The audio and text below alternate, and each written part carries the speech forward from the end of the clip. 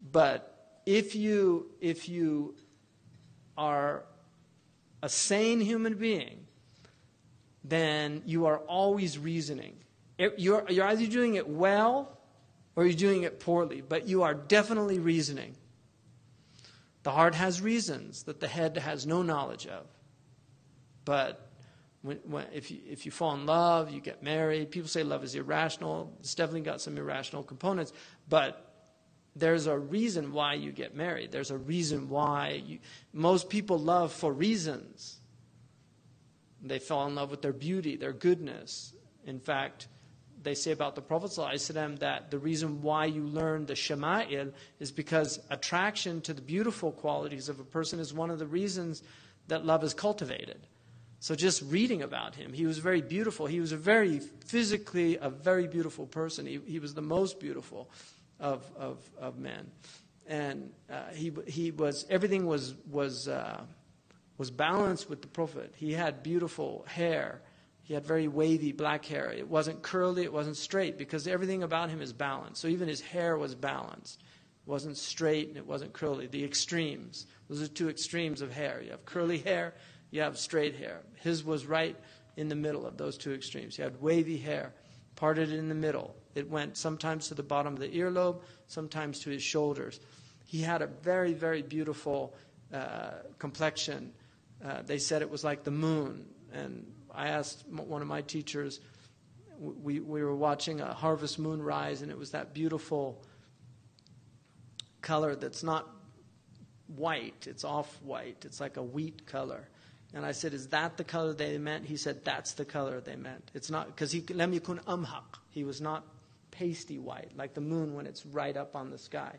No, he had a reddish tint to his complexion.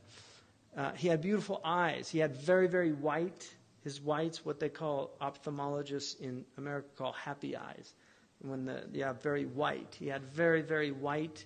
The whites of his eyes were very white. And then he had very striking dark eyes that were penetrating. He had a beautiful aquiline nose, which is an aristocratic nose in many, many cultures. An aquiline nose is seen as a beautiful nose. And one of the reasons that's called aquiline is because it's aqna in Arabic, but in English they call it aquiline because it's like the aquila, the eagle. An eagle has a very beautiful.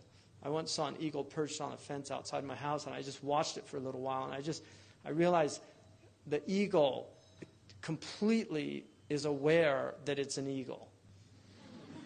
If you observe an eagle, even for a short amount of time, you will see that an eagle is so aware that it is superior to every other bird.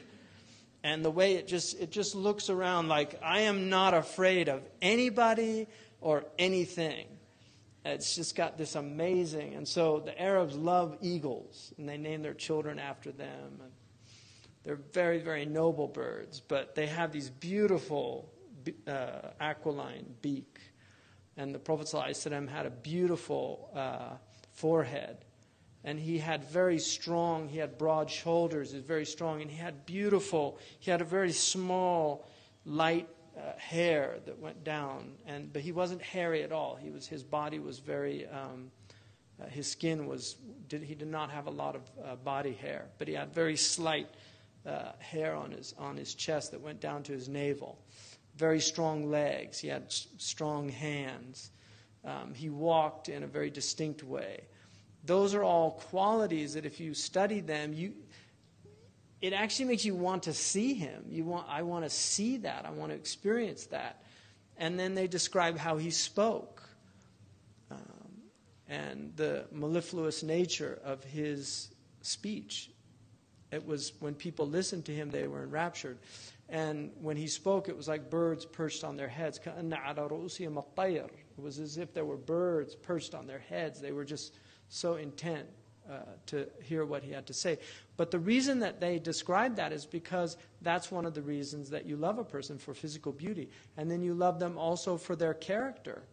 And that's another reason. But the main reason that people love is because of ihsan, when people do good to you. And that's why Allah subhanahu wa ta'ala, He's the muhsin. I mean, He's constantly doing good to us, and that should engender love in you. And so love has reasons. There are reasons why we love. It's a rational thing as well.